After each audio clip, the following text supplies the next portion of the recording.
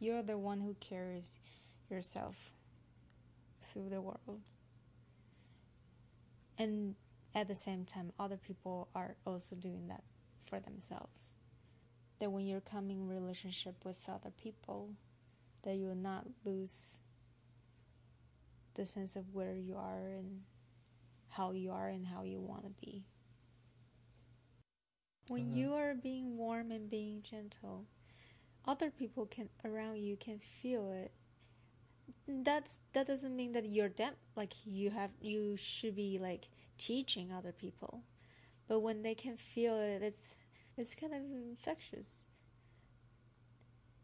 That's like people will sympathize and or empathize, not sympathize, like empathize with that, and it's easier for those people to start embodying that themselves.